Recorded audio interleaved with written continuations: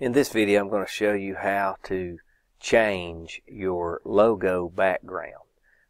Right now, we are currently or typically use our church logo for the logo background in Easyworship. So, anytime we want logo, we click logo, and what shows on the screens would be our logo with sunburst and cross like that.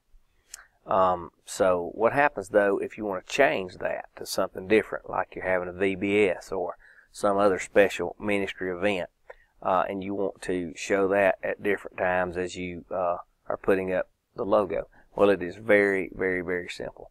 All you'll do is come into your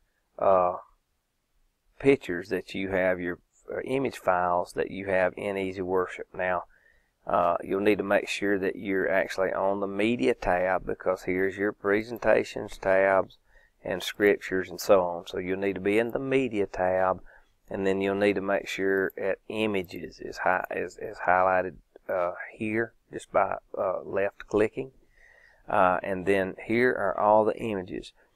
You add images to Easyworship the same way you add videos or presentation files, by simply right clicking, clicking the import image file, and then browsing in your computer for the image file you need, and then you would just click on it and simply click open. I'm not going to do that because I don't need to add that file in here. It is already here, as you can see. But if I were to click open, it will just put that file in here ready to use in Easyworship. So I'm going to cancel that.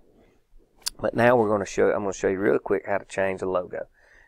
For example, if we wanted this Sunday school logo, all I do is hover over it, right click, and just simply left click, set as logo background, and it's done. Every time I click logo now, this Sunday school logo will be in the background. Now, we don't want that necessarily right now, so I'm going to change it back, show you once again. It's just as simple. Hover over the image, right click, left click, set as logo background, and you have changed it. And now every time that we click logo here, this will show. Hope this helps.